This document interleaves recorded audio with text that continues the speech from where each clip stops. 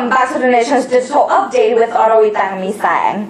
A fire gutted a dive boat which was undergoing repairs on a Thai resort island, injuring 7 workers. The fire was believed to have started by sparks from a steel saw used by workmen doing engine repairs on the scuba diving boat owned by the West Coast Divers, a Thai firm operating around the Phuket Island, 600 kilometers south of Bangkok. Company Managing Director Update3 said there was an explosion and then the fire immediately broke out.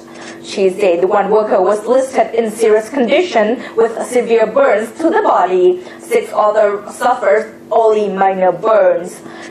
Update continued that it was real bad luck for us because our insurance policy just ran out today. Thank you for watching and please stay tuned with us at www.nationmultimedia.com.